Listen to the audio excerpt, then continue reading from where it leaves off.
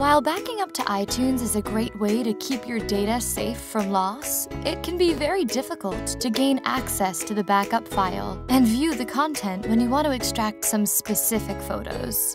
So, if you want to extract some of the photos in iTunes Backup, but don't want to restore them all, try the method introduced in this video. But if you're looking for the official way to extract photos from an iTunes Backup, you can click the link in the description for detailed steps.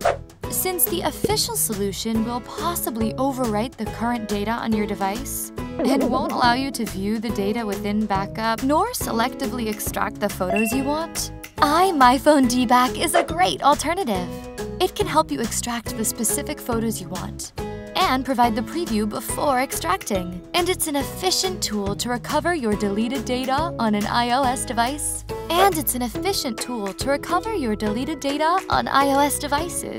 Even without backup. Simply follow these steps to selectively extract photos from an iTunes Backup. Step 1. After downloading iMyPhone DBack on your PC, choose the mode Recover from iTunes Backup. Step 2.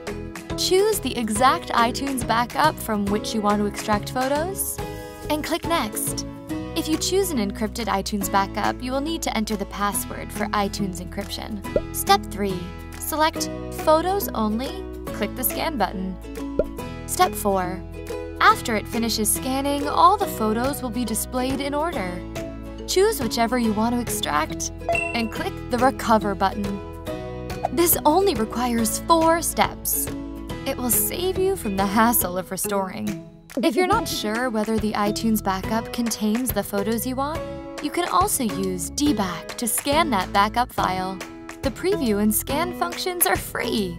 We only charge for the recovery and extraction. Besides this, DBack is also a trustworthy data recovery tool, which can recover your permanently deleted data from your device without any backups. Well, that's all about how to extract photos from iTunes with DBack. Feel free to leave your comments and share your opinion with us.